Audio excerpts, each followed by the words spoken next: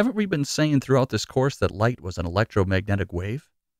How could an electromagnetic wave also be a particle? How can you shoot things with light? How can you play pool with light? Think about this. Consider radio waves, or waves sending information to your cell phone. We can't see or feel these waves, but we know that they are all around us.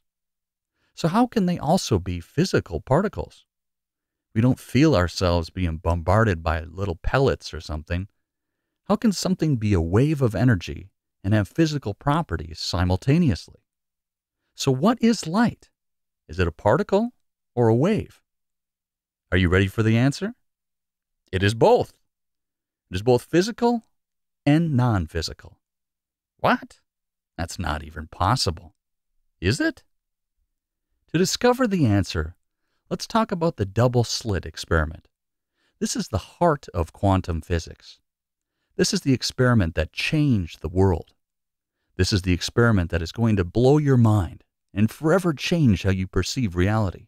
Get excited. If you haven't heard of this before, your world will never be the same. There is a board with two slits, and behind the board is a photographic plate that will detect light. We will shine light through the slits.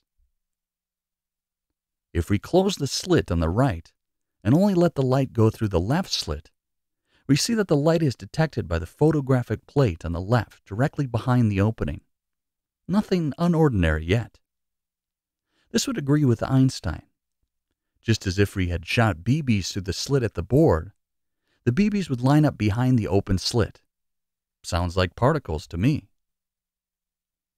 If we close the slit on the left and only let light go through the right side, we see that the light is detected by the photographic plate only on the right.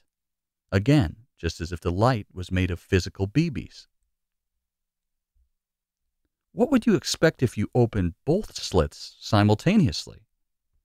You would expect most of the light to be photographed directly behind the slits. But that is not what happens. When you open both slits, you get a pattern on the photographic plate.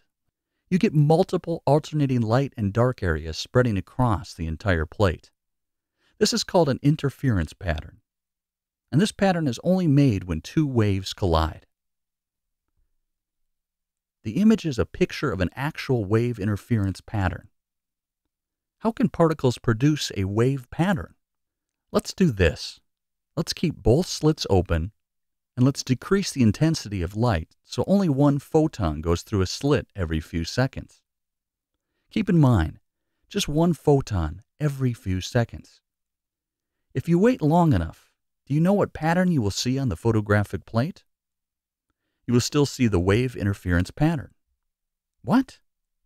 How can a single photon, which we know is a physical particle, go through a slit by itself and eventually produce a wave pattern like that? Now close the slit on the right side, so the single photon has to go through the left. Now the wave pattern disappears, and we go back to what we would expect.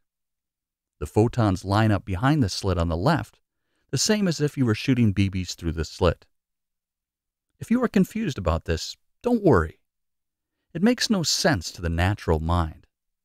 How can something go from being a wave to being a particle, or from being a particle to being a wave? Waves can't be seen or felt. Particles are physical. But it gets even worse. Scientists wanted to know what was going on, so they used a detector.